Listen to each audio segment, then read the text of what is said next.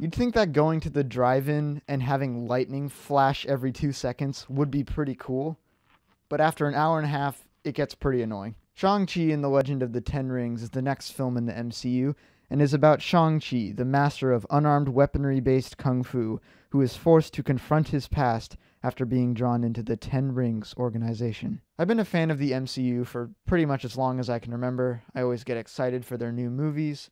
Phase 4 has also been really strong so far. Loki, Falcon and the Winter Soldier, those have been great. WandaVision was pretty good up until the last few episodes, and then Black Widow I had some issues with. But none of those are bad, and overall it's been pretty strong. And I've been looking forward to this movie for a long time. The trailer I watched, I think it was the first one, was really good. The reviews were very high.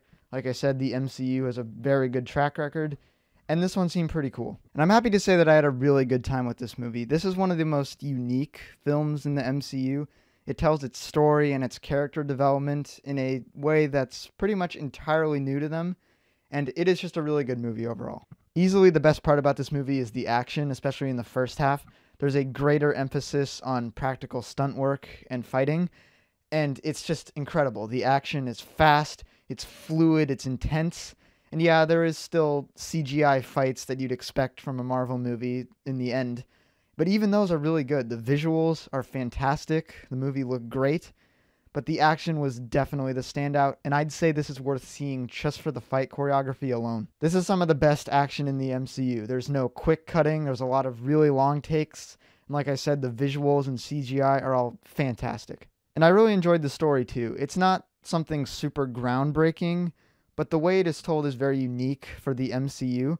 A lot of the character development is done through flashbacks, which seems a little odd at times, but once you know the full story, it is very interesting, and I really liked it overall.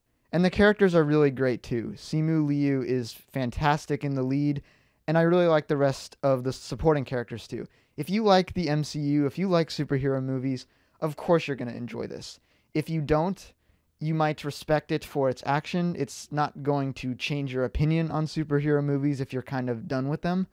But if you are a fan of these types of movies, this is definitely worth a watch, and it's very entertaining. I also really like the villain. He's very different compared to a lot of the other MCU villains. He's not out to destroy the entire planet. His motivations make sense, and he's definitely one of the stronger villains in the MCU. My only real problem with this movie is the humor. I like the MCU's jokes when they're used correctly, and most of the time they are. I think the Ant-Man movies in particular are really funny, but a lot of the time they are not used properly, like WandaVision, the last episode. If you've seen it, you know what I'm talking about. This one does not use its humor in the best ways. There's this really intense, dark, tragic backstory that a character is talking about, and it's really interesting. But then it immediately cuts away to a joke and almost ruins everything that came before it. I don't know why they chose to do that, and this happens later on, so the humor definitely could have been used in better ways. I'm not saying all of it was super unfunny, but that's the only real issue I have with the movie, and yeah, it could have been done better. Other than that, I don't really have too many issues with the movie.